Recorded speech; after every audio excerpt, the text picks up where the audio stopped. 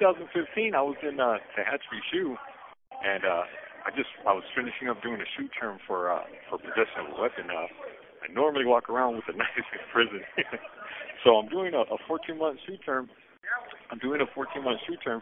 And my merch comes up. So at the time, this is when all the big homies were coming out of Pelican Bay, and I got word of mouth that Chavo from Bakersfield hit New Folsom. So he was like, hey, anybody from Bakersfield getting out the shoes, come up to New Folsom and report. So me, being a super sureño and down for the cause and down for the gang and down for my neighborhood, I was like, all right, cool. So when my MERT was up, I asked for New Folsom. I could have went anywhere else. I could have went back to Kern Valley, been close to home, and visited my family, my kids. But me trying to be me, I went to New Folsom. So I show up to New Folsom on the bus ride, and it was me and a bunch of my homies that I've done time with. My celly ended up being Wacky from F Troop, which I know him. I got me and him. We've done time together. We've done shoot time together. We've done 180 time together, level 4 180. So when we hit the yard, Vogel from White Fence was there also. He was on the bus with us, and we trip out because as soon as we hit the yard, you had Alfie from Little Valley. Happy Valley. Alfie from Happy Valley, and you had Chavo, of course, Chavo from Bakersfield. I was more excited for Chavo because he was from Bakersfield. He's the only big homie from Bakersfield. So I'm anxious to see what's going on and basically see what he wanted. Well, as soon as we get there, we check out the yard. There's Nathaniels on the yard. There's a couple of NS on the yard. We got the blacks. They got their area. We're taking our tour of the yard, and we off to the side we see a group of homies out by the bleachers, out by the track. And I remember this call and your telephone number will be monitored and recorded. When we're getting our little tour of the yard, we hit up the homies. Said, hey, who's that group right there? You know, were they bulldogs or who are they? He said, oh, those are camaradas right there. Those are homies. They go, but they're on leva. And we go, what? They're like, the homie that's giving us the tour is like, oh, but they're on disregard. We're like, disregard? Yeah, but it's more like leva. Those are the dudes that couldn't pay their bills, and they're on leva. They're not allowed to come in our area. They're not allowed this, and they're not allowed that. And that should have been the first sign that me and a few homies that got there, we were like, well, wait a minute, that's kind of not right, you know? Me personally, you're not going to call me level. I mean, I'm not going to, this isn't YA, this isn't juvenile hall. You're not going to play these little YA games with me. I'm either part or I'm not, you know what I'm saying? So there was a good issue about 10 to 15, and these are dudes that couldn't pay their bills or anything. So eventually, I ended up talking to Chavo, and one of his little representatives was a dude from Okie Bakers. And he was a youngster, just a youngster. He never been nowhere. He never put in no work, but he had money. And that's the way it kind of is nowadays. If you got money, you have the big homies' ears, and you have their attention because you can provide money for them, you know. So even though I have LWAP, I have life without plus a 25 to life on top of that. You know, I'm willing to go, you know, run up on anybody and anything and lay down anybody and anything for the cause. I still don't mean as much to him, the big homie, as compared to these other dudes with money. So, long story short, him and his secretary come and talk to me. This is Chavo's secretary come and talk to me. And they're like, hey, you know, your neighborhood owes money. And I'm like, what? They're like, yeah, your neighborhood owes taxes. You guys owe money. You guys owe a couple $1,000. Go ahead and call your neighborhood, you know, and handle that. Get us our money. And I kind of felt, I was like, well, wait a minute, hold on. This is what you called me for. You know, you called me up here. I came halfway up the state to come and just listen to this. And I was like, okay, well, look, you know, I don't mind trying to do what I can do, but I can't promise you nothing. I'm not on the streets, and I haven't been on the streets for quite a while. So I can try my best to get you what you have coming or what you feel you have coming from those guys out there on the streets. So I try to call and call my neighborhood and see what's going on. And during this time, during my neighborhood, there's this turmoil. My whole neighborhood was just at war with each other. I mean, dudes just shooting each other, beating each other up, fighting each other. It was a power struggle out there on the streets. Some people thought they weren't getting the respect they deserved. Some people who didn't have no respect thought they deserved more respect. So it was just a big old, disaster. And long story short, they told me, he was like, look, you only have a couple of days before your neighbor is greenlighted. So I'm sitting there like, well, look, I went and I told Chavo myself, like, look, I don't have money like that to give you. And in my head, I'm like, I'm damn sure not going to give you my mom and dad's hard-earned money. This call and your telephone number will be monitored and recorded. I'm not going to ask my kids and their mom for money, Basically, I don't have no money, and I'm not going to give you, my family's money. So I let them know, like, hey, look, if there's any other way that I can help out, I will help out. I'm right here, please. Let me know. You're talking to a guy who has a 1,000 years to do, so there's got to be something else I can pay, or compensate some other way.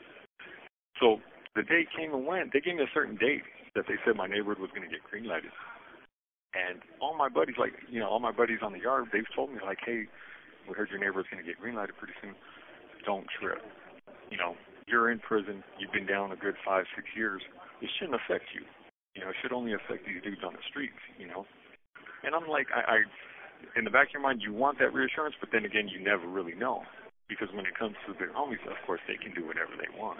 At the time, the day finally came when my neighbor was supposed to be greenlighted, so I was on my toes. I'm walking the yard, and remember, like, we have mandatory yards, so we have to come out to the yard.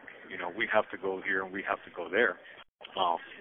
You have to have a good reason to stay inside your cell. Oh, I don't feel like coming out today. Yeah, you need a good reason to stay in. When you're an active Southsider or Sureño, Southern Hispanic, you need a really good reason why you're not coming out the cell. I see why they do that. They do that because, hey, if you need to get disciplined or you need to get hit or you need to get yelled at, they need you out there to touch you, and I understand that. Also, it's also for other races, just in case we jump with the blacks or we jump with the whites, we jump with the northern Mexicans, northern Hispanics, At least we're all there. We were all there, and we gave it our all.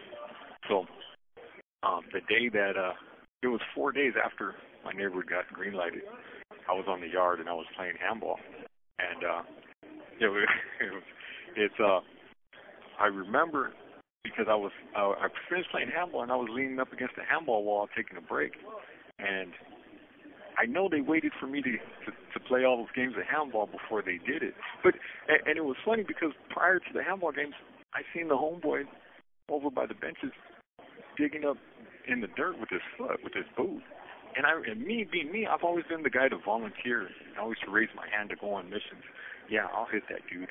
Yeah, I'll stab that dude. Because I have priors, I've done it before. I stabbed a dude in my first prison term back in 2002. I also stabbed a guy in 2005 on Wasco reception year. And also when I picked up this LWAP, I stabbed a guy in Wasco reception D yard. And so I have priors. I know how to do it, and I'm not going to shake or buckle like some of these guys will, especially some of these youngsters that have never stabbed anybody. So I was sitting there, and I seen homeboy digging up the knife, and I walked up to him, and I tried to block for him, make sure when no cop looking that the gun tower wasn't looking or nothing. And I asked him, like, hey, is everything cool? He was like, yeah, everything's cool. And I think, now that I think back, he was taking a breath that I came up to him, and I was like, hey, if you need any help, let me know. I'm always right here. Because that's the way I've always been. I've always been one to volunteer me, especially, with all the time that I have. Homeboy's like, no, it's cool, we got it. So I walk away, take a couple laps, start playing handball. Well, after the handball, I'm sitting there sweaty, I'm tired, and homeboy calls me up. He calls me over. Hey, Mobster, come here. Let me talk to you. You have 60 seconds remaining. 2 days prior to that, one of the yard crew workers rolled it up. So he calls me over. He's like, hey, Mobster, come over here. So I get up and I walk over. Anybody calls you over, you walk up to them, yeah, what's up? What's going on? You're in question.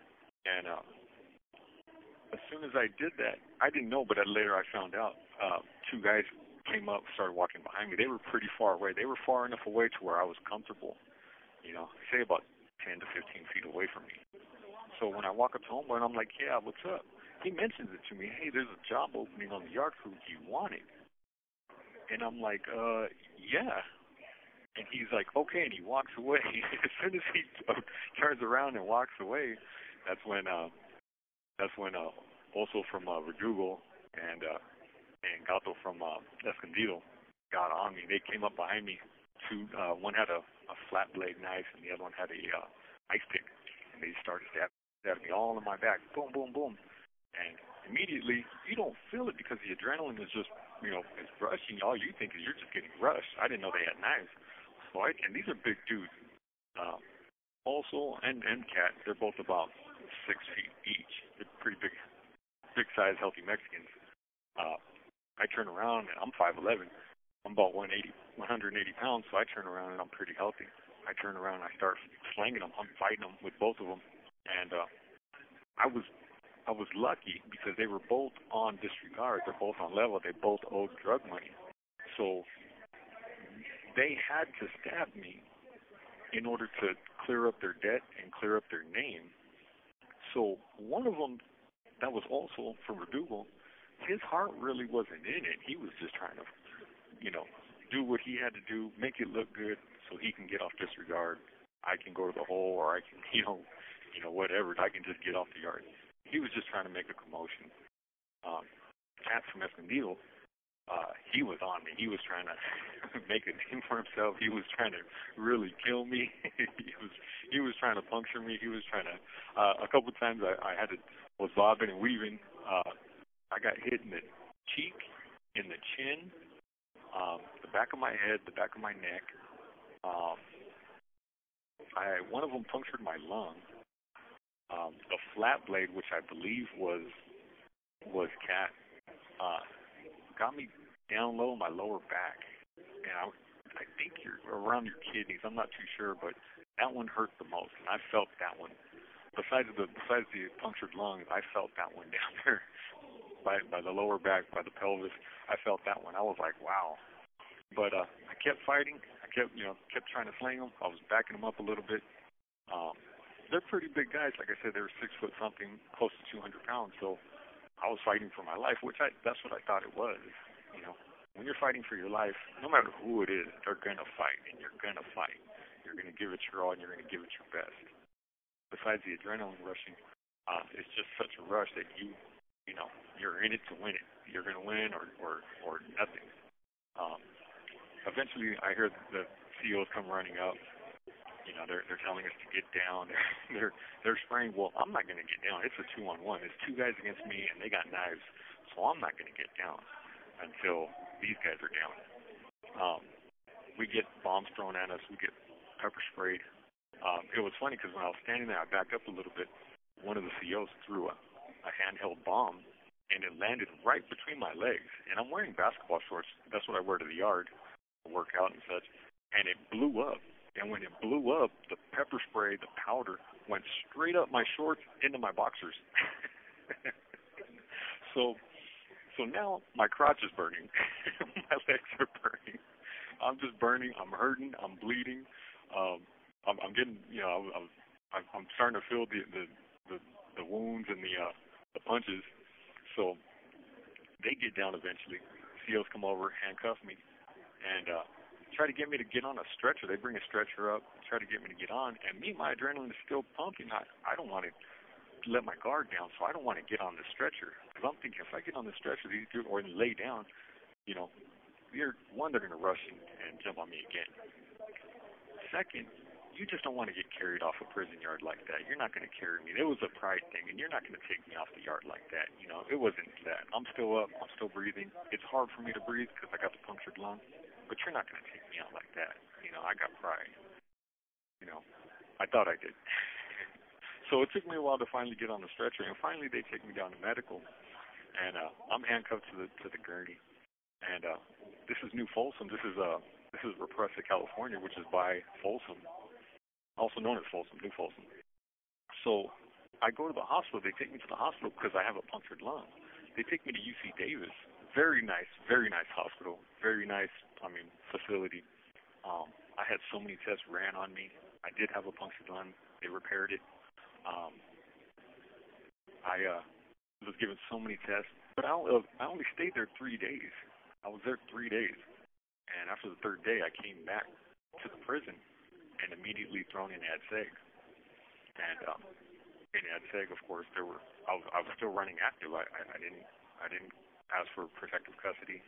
I was still an active, gang member, and I wanted to know what was up, because what I was kept telling was that, hey, just because your neighborhood's not green-lighted, you won't be stabbed, you won't be hit, you won't be disciplined. It's more of a street thing, because that's where all the money's at, is on the streets. So I immediately knew. I'm like, okay, my neighborhood's green-lighted. From here on out, the people that are on the streets are going to catch the blues on the streets from other gangs. The people from my homeboys from my gang, when they come inside the county jail, they're going to get blasted. They're going to get stabbed. They're going to get assaulted. Because that's what happens when your neighborhood gets green-lighted. Whether it's for taxes, whether it's for any kind of gang infraction that you do, that's what happens. And so I'm in NADSEG, and everybody's telling me, and guess who I see? I see also from Dougal. He sees me. He's like, hey, what's up? And I'm like, what's up? He's like, you're still active. I'm still active. I didn't go. I'm not protective custody. Didn't PC up. I'm still right here. I'm always going to fight for mine. He's like, okay. He kind of at first didn't want to talk to me.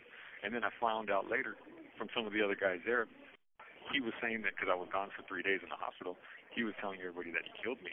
Oh, yeah, we killed that dude. He's dead.